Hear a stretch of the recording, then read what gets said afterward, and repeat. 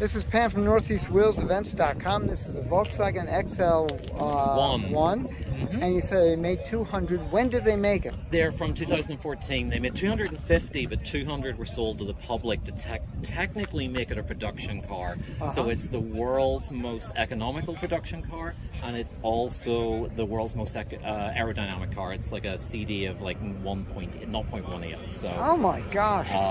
It's a bit of a vanity project behind Volkswagen. It literally, they wanted at that time the fastest car, which was the Bugatti. They wanted the most luxurious cars, which were the Phaeton and the Bentley, and they wanted the most economical car in the world, and they came up with it. Originally, they wanted it that it would do 1 litre of fuel would take you 100 kilometres, which would be about 260 miles to the gallon. This exceeds it greatly by 300. It's 313 miles. Now, is this a hybrid? It's a diesel-electric plug-in hybrid, yeah. Okay, very good. Now, it's a diesel-electric. Is the diesel engine connected? Well, where are the drive wheels, front or rear? Rear engine, rear-wheel drive. Okay. Is the diesel engine connected to the wheels? Yeah, it is. Okay, so it's not like the Volt, where it's where it just generates electricity, and I think the new Mazda does that as well. Right. But no, this one is more traditional.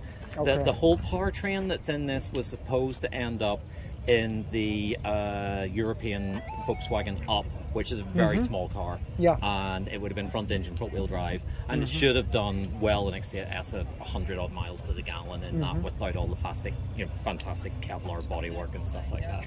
That's Kevlar, right? Yeah, Kevlar and composite plastics. Nice. But the Dieselgate came out, what, 18 months after this, 2 years?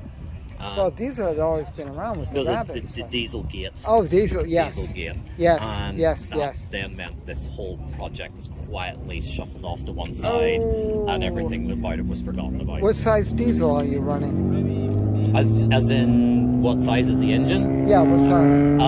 It's 800cc, so it's less than a litre. Oh my gosh. Yeah, only 2-cylinder. Wow. It sounds like a dump truck when you start it. Oh gosh. Yeah. Is this an industrial engine or engine designed specifically for the XL1? No, it was actually a Volkswagen Polo engine, and someone called Wolfgang took a hacksaw to it and cut the 4-cylinder engine into 2. Obviously, a little bit more technical than that, but really that's what it is. It's a 4-cylinder 1.6 diesel Volkswagen engine that's cut in half. Unbelievable. Now it's automatic? Yeah, it's a DSG gearbox. Very good, very good. Fantastic. How did you come across this This vehicle actually belongs to the Lane Motor Museum in Nashville, Tennessee, and they imported it on show and display about 3 or 4 years ago. Yeah. So we're doing a fundraiser. They've lent it to us. We're doing a fundraiser for Alzheimer's research. And we're driving from New York to San Francisco on Monday, hopefully to raise lots of money for a very good cause. Very good. And Jeff is always great people. Oh, he is. He is something else. And he's the one to definitely pull something like this off. This is absolutely insane. When I first saw this pulling through, I thought it was the Honda. Oh yeah, they're very alike. They're very alike. This is remarkable. Just remarkable. That is crazy. What is that for the side view mirrors on the doors? Yeah, if I pull this door down, you'll see the cameras are mounted just there. Very good. Yeah, because I know the mirrors kill the aero on it. Yeah.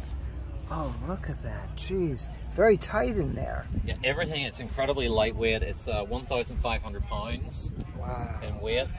Very, very lightweight car. You got a lot of carbon fiber, I see. Yeah, lots of carbon fiber, lots of composite plastics. So it's a cool bit of kit, but I don't really know if it's suitable for transcontinental travel, but we'll soon find out. We'll find out. Yeah. Sure, why not? Oh, this is great. Thank you very much. Oh, let me give you one. Thank you.